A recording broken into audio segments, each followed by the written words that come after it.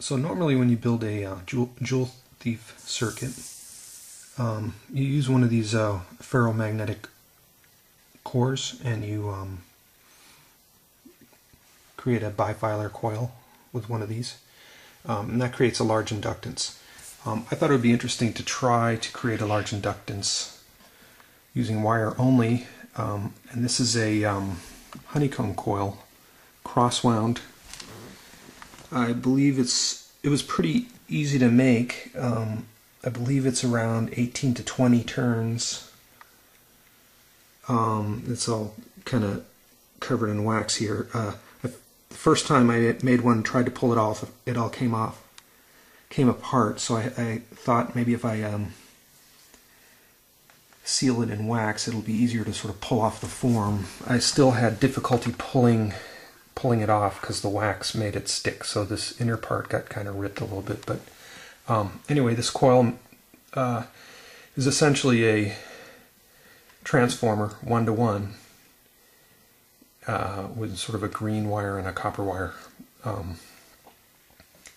and I measured it using sort of this crude way of measuring inductance, and it was 203 microhenries on the green and also on the copper.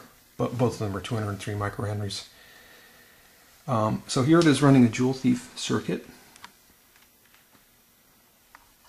with just a 1.5 volt rechargeable battery here.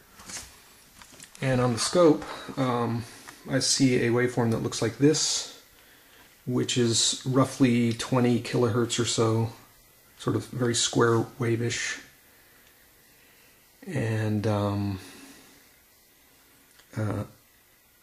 the voltage is, oh, I have this on the AC scale, sorry.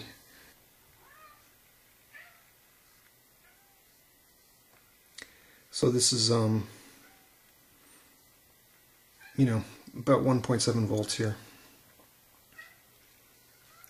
20 kilohertz. Okay, so it's interesting that you can do a Joule Thief with no ferromagnetic material, just wire, but wound in this very efficient honeycomb style, which gives you higher inductance, low capacitance, very easy to wind.